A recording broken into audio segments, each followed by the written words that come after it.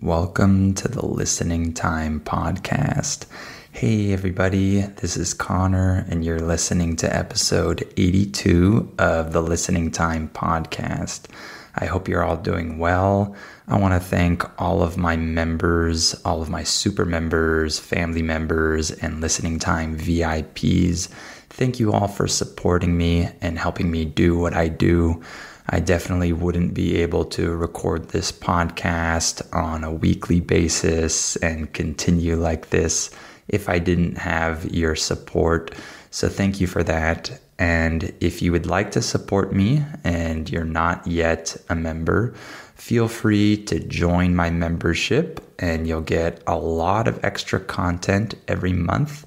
And you'll also support me as I create this podcast and put it out there for all the English learners around the world to help them with their listening. So if you join, you'll also get my specialized training. And in particular, if you become a Listening Time family member or a Listening Time VIP, you'll also get my advanced podcast episodes every month. You'll get 2 per month where I speak fast, and of course, I provide the transcript. So this will help you practice with real English, with fast English. And if you become a Listening Time VIP, then you'll be able to ask me questions every week, and I'll answer them in video format in a weekly Q&A session, questions and answers session. So if that's interesting for you, then click on the link in the episode description below this episode. That's patreon.com/listeningtime. All right, in today's episode, we're going to talk about criticism. This is an important topic because we all face criticism at different points in our lives. And sometimes we criticize others at certain points. And this can be hard to deal with. It can be hard to give good criticism or receive criticism. So I think this will be a good topic to talk about. Remember that you have the transcript available for this episode. That's in the episode description below the episode. So click on that and use it if you need to see what I'm saying, if you need help with understanding this episode, then you have the transcript there to help you out. And if you like this podcast, please give it a 5-star rating and share it with anyone else who might find it useful. All right, let's get started. Are your ears ready? You know what time it is. It's listening time. All right, let's talk about criticism. So, criticism is everywhere. We can face criticism at work, maybe from our boss, from a coworker, from a client, at school, right? We can be criticized by a teacher or a classmate. We can be criticized by our parents, by our friends, by our significant other. We can be criticized in many situations. In English, when we use the phrase significant other, we're talking about your husband, your wife, your girlfriend, or your boyfriend. This is your significant other. So first, let's talk about receiving criticism. So when other people criticize us.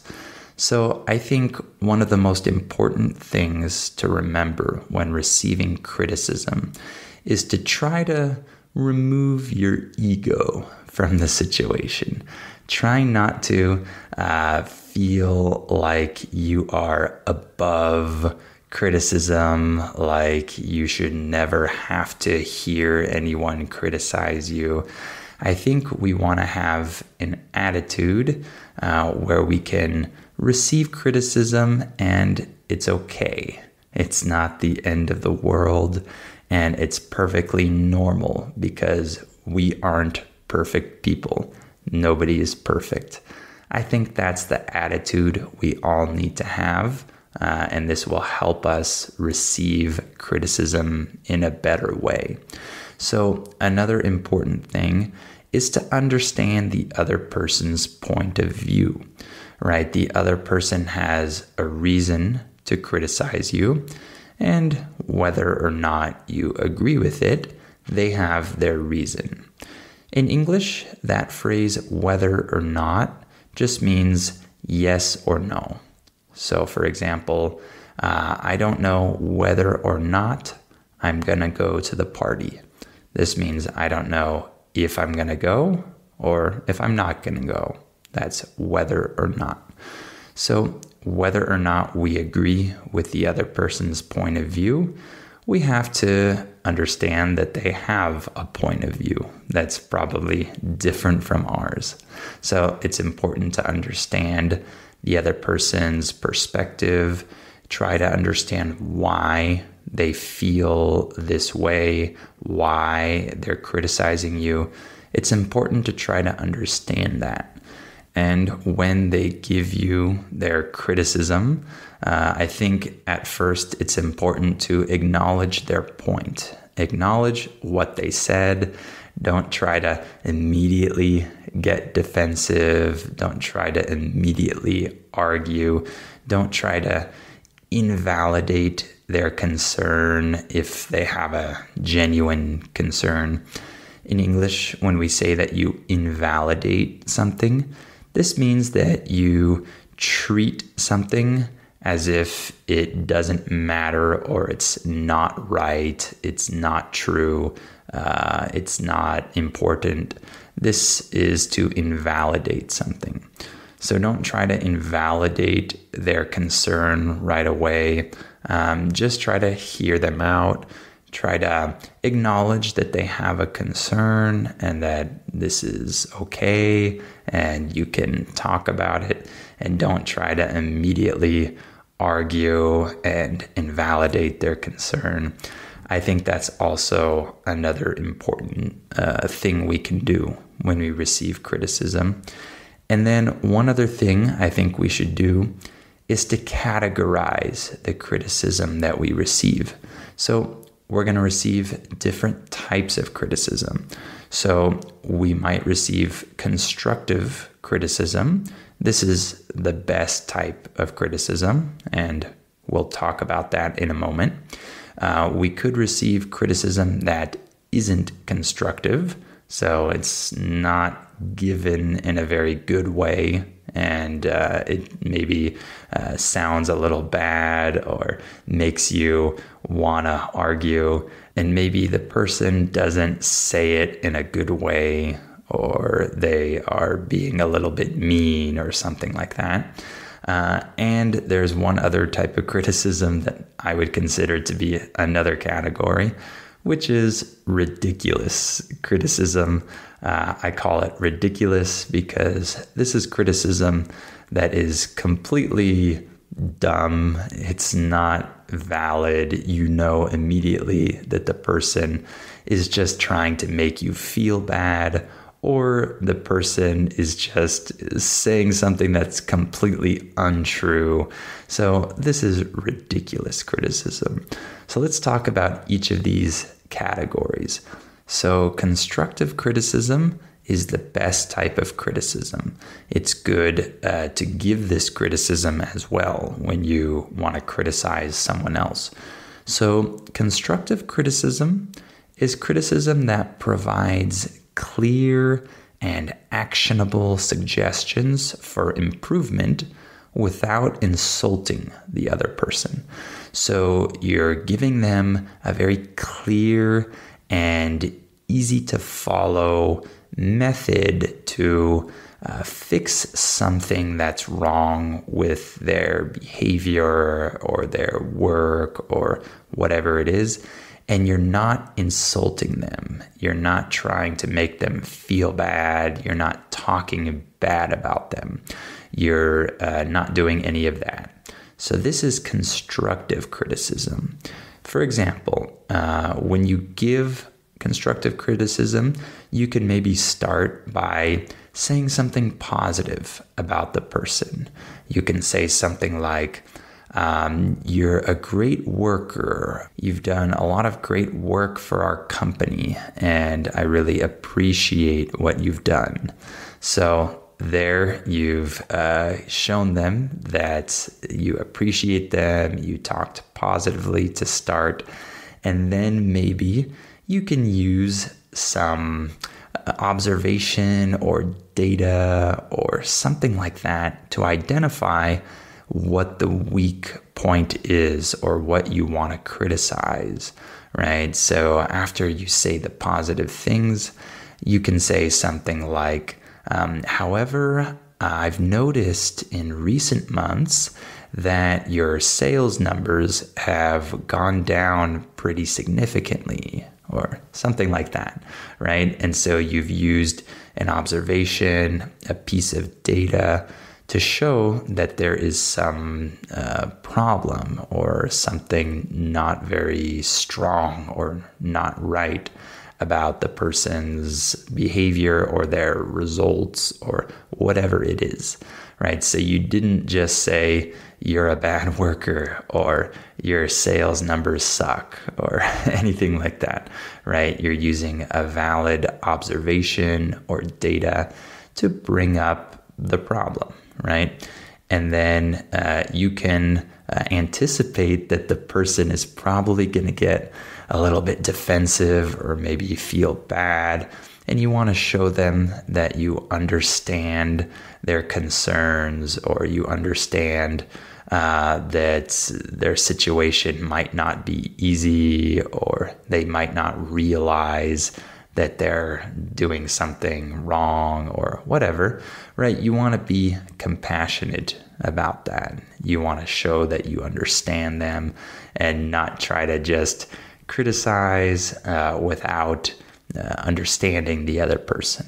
And when giving constructive criticism, you should be able to be very clear and give clear suggestions, suggestions that can easily help the other person fix the problem, and they can solve that by following these suggestions. So that's a very good thing to include with your criticism, and it helps create a plan of action for the other person. So all of that is part of constructive criticism. And I think this is a good way to give criticism when you want to point out things that need to be changed in someone else's behavior or their work or whatever.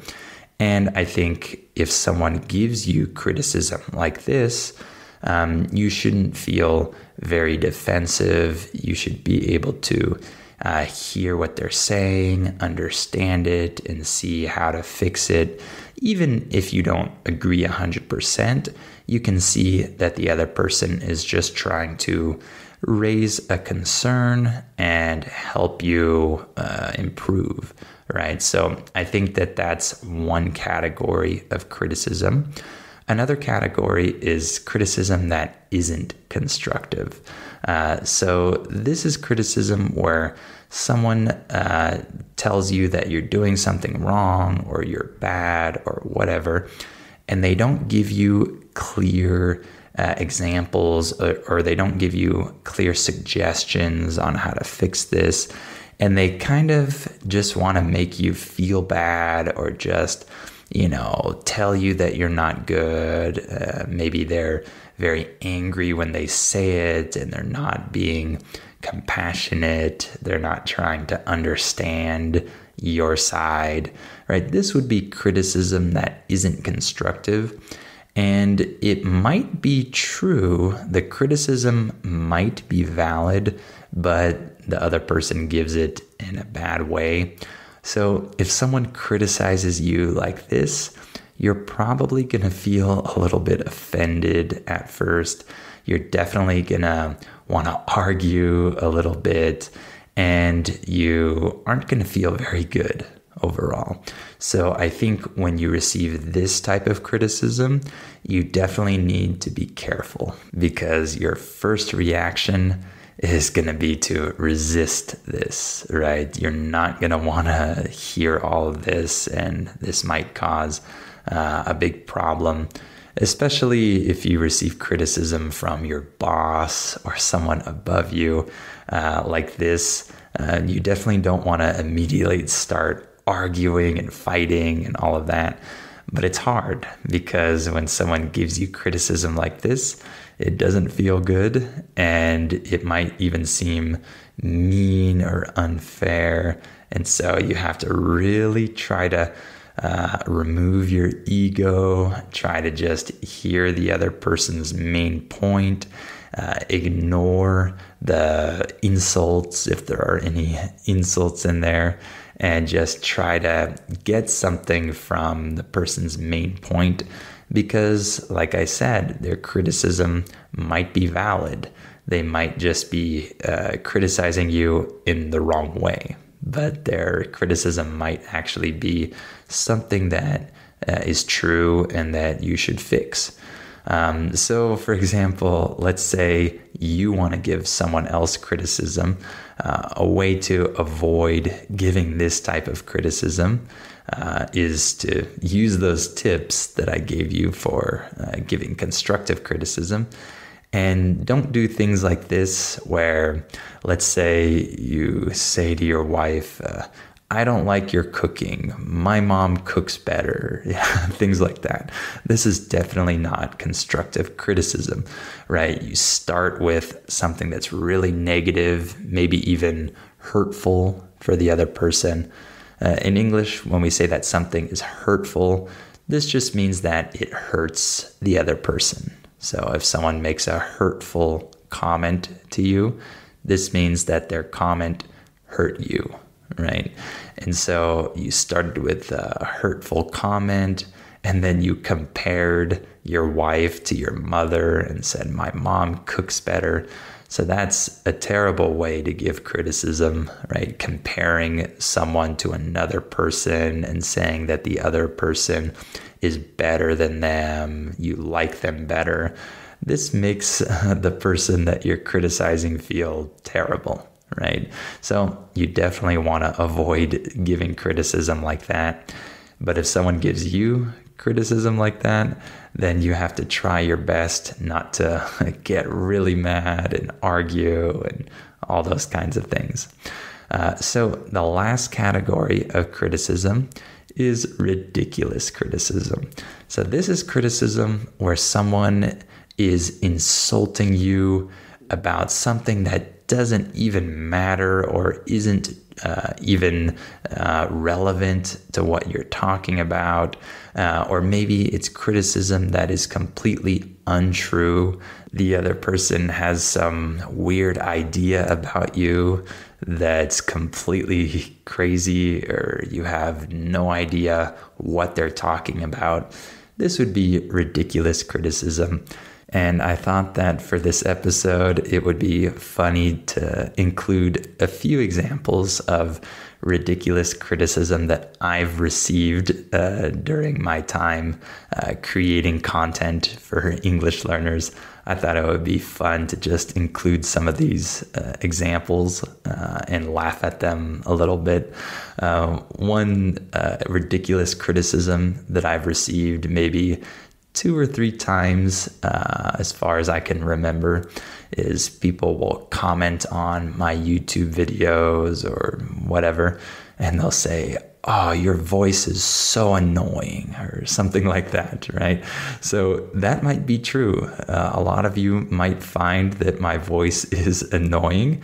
I'm sure a lot of you like my voice because it's easy to understand, but I can definitely understand that it can get annoying after listening to me for hours and hours. But I think that's funny when people comment on my videos just to insult my voice about how annoying it is. And so instead of just clicking off my video and going to another English teacher, they want to make sure I see how much they hate my voice, right? So this is obviously ridiculous criticism, because even though it might be true, and I'm sure the person feels that way, it's completely irrelevant. They don't need to comment that on my video, and that's not something that really helps me out. I can't change my voice, right? And it's something that they don't need to say. It doesn't really help them either. So they just wanted to say it just to make me feel bad. But I don't feel bad when I get comments like that. It's definitely a funny thing for me. That's why I'm including it here. Another ridiculous criticism I've gotten, this one is criticism that isn't true, is I've gotten this from people that have joined my membership and then they delete their membership and they say that my membership is a complete scam. In English, the word scam means that someone is trying to steal your money on the internet or whatever. They're trying to get you to pay them, and then they're not going to give you what you thought they would give you. This is a scam. So I've had, I think 1 or 2 people say that my Patreon membership is a scam because I don't provide the transcripts to my listening time episodes, these episodes. And I'm sure most of you have noticed that in every episode, I say that the transcript is for free in the episode description below the episode. So if you're listening on Spotify or Apple Podcasts or wherever, you just have to go to the episode description. Sometimes it's called the episode notes, depending on what app you're using. And you just have to click on that and then click on the link to the transcript. I provide every transcript completely for free. It takes me a long time to edit that and do that, but I want to do it for all of my listeners to help them out, and I don't charge them money for it. But I have people that don't listen to me or can't understand me when I say that it's in the episode description, and they think they have to join my membership to get those transcripts. And when they realize that there's no transcripts on the Patreon page for the normal episodes, they get really mad and think that they are being robbed. I'm scamming them because they couldn't find the transcripts, when in reality, all of these transcripts are free, and you just click on the episode description below the episode to see it. So that's a ridiculous insult because it's completely not true. People just don't listen when I talk about the transcripts every single episode. And one other ridiculous criticism I received recently was someone telling me that they were embarrassed to be a member of my website and I was a bad person, a terrible guy, or I forget what words they used, but they said that I'm a patriotic American who doesn't understand other people and thinks I'm better than everyone else. And I had no idea what they were talking about. I had no idea where they got this idea that I'm some mean, patriotic American that thinks that I'm better than everyone else. I'm better than people from other countries. That's crazy. I mean, I've literally lived in another country for 6 years, and I spend every day of my life talking to people from all around the world and helping them and learning from them. And my wife is from another country. My son is from another country. I mean, this is just crazy criticism, and I have no idea what they're talking about. I've never said anything that this person is accusing me of. So I thought that was pretty funny because I was so shocked at what they were saying. Like, this is crazy what this person is saying. But I wanted to include that here because I think it's a funny example of ridiculous criticism that I've received. All right, why don't we stop there for today? I hope this episode was interesting for you. and I hope it was good practice for your listening. Remember that you can join my membership and become a Listening Time family member or VIP if you want my advanced episodes. And if you become a VIP, you'll be able to ask me questions every week, and I'll answer those questions in video format in a Q&A session. So click on the link in the episode description. That's patreon.com/listeningtime. And of course, you have the transcript available in the episode description as well. So click on that if you need it. And if you like this podcast, please give it a 5-star rating and share it with anyone else who might find it useful. All right, thank you for listening to this episode, and I'll talk to you on the next episode of Listening Time.